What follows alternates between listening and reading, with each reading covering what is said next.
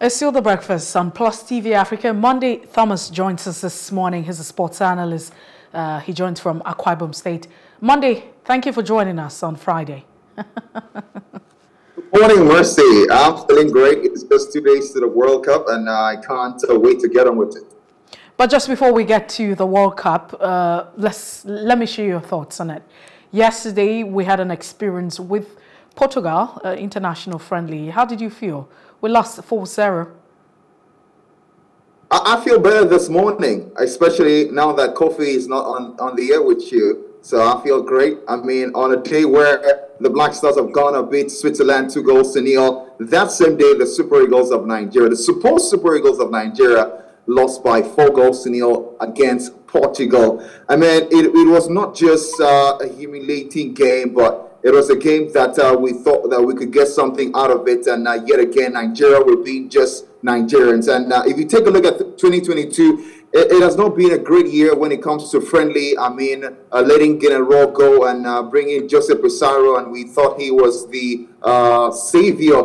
But once again, we are seeing Nigeria not playing as a footballing nation, and question marks on their performance yesterday. For me, I feel terrible. I feel terrible to be associated with a country like this in this time. There was a time I was just having a conversation with some of my friends, and I told them, hey, Nigerian players are not as good as they think they are. Look at what happened yesterday in Lisbon, a penalty, and then everyone is trying to kick a penalty. No one knows how to play penalty, but everyone wants to play it. Like Emmanuel Dennis, he stepped up. He made an absolute joke of that penalty, and it was an easy save for Patricio Ruiz. But there's some positives I will get from that particular game. Osai Bright, that particular player impressed me a lot. He plays for Fenerbahce. He's a winger, but yesterday he played from the right back position, and he was tremendous. Also, I saw Alex Iwobi. He's continuing from that form from Everton, and he was one of the best players on the pitch for the Super Eagles of Nigeria. But there are some players, I think their time with the Super Eagles is over. The likes of Ogenekari Tebo, he should just hang in the boots. I mean, he's not a quality player anymore. I'm thankful for what he did for the Super Eagles of Nigeria and also age grade football. But I think his time is up. We should evaluate the whole team, or possibly overhaul the whole team, because we've got great talent. Monday, we need to move away from pre-World Cup and talk about the World Cup proper just a few days before all of that. 32 teams, and what should we be looking out for? Okay. Talking about the World Cup, I mean, it's the biggest football showpiece in the world. I mean, it's a time where the world is going to be elated. The sporting world is going to be elated. But, it's the most talked about World Cup as well. Some people say it is arguably the most controversial World Cup. We know World Cups come with controversies. I can remember the controversies that came at the 2014 World Cup. The workers were not treated well. It's the same controversy currently ongoing in Qatar. The immigrant workers and also the human rights talks. But I reckon that if we focus with the main game, if we focus on what is at the center stage, which is football, like they say, a beautiful game. So I'm anticipating a beautiful game as well in 2 days' time when Ecuador will kick it off with Qatar. But my favorite Messi, take me for my words. I'm really good at predicting this kind of things. I think Brazil will win the World Cup for the record extending 6 times. Oh, wow. We'll definitely keep fingers crossed and see how all of that pans out.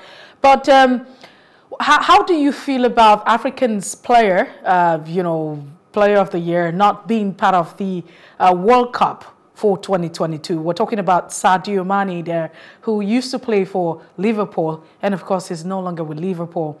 How does that make you feel, and exactly for Senegal now?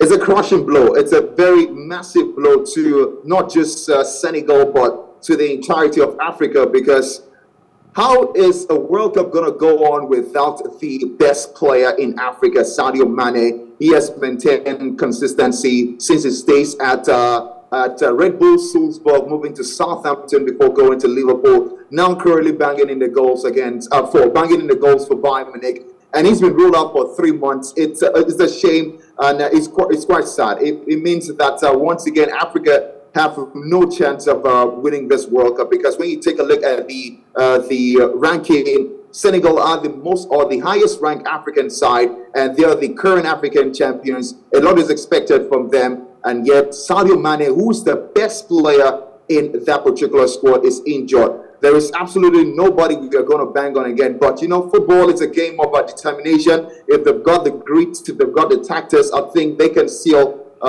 weather the storm. They can still get past any hurdle. I'm tipping Senegal to still go as far as the quarterfinals. And for me, they're going to be the best or the most impressive African team at the 2022 World Cup.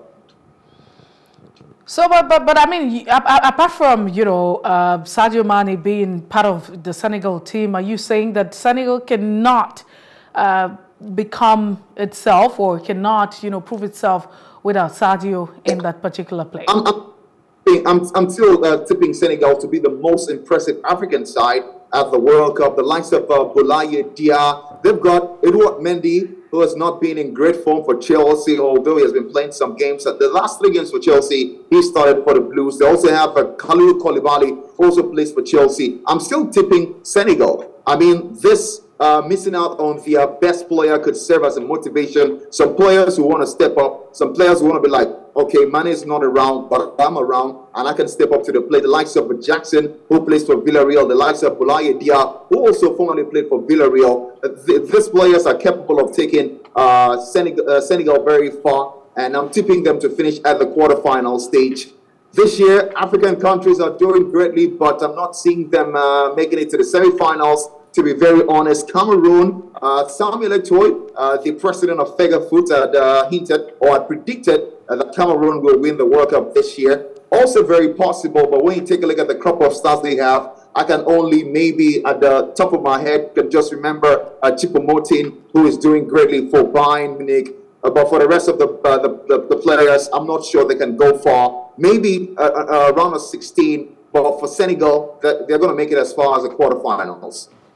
Well, let's see how everything pans out. I mean, with teams like Argentina, Germany, Portugal, what have you? You're actually rooting for Brazil, not to make you know, nonsense of them, but we will be watching. Brazil, the same country, America.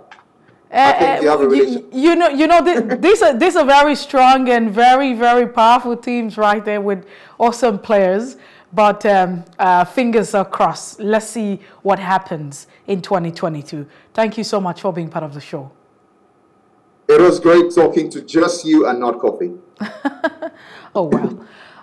We'll definitely return with the breakfast on Monday. On Monday, and all things being equal. That's it this morning. If you missed out on any part of it, it would be great to follow us on Facebook, Twitter, and Instagram, and subscribe to our YouTube channel. We are at Plus TV Africa and Plus TV Africa Lifestyle. Thank you so much for being with us this morning. We'll join the newsroom at 9 o'clock for the news brief. Please stay with us. I am Messi Iboko.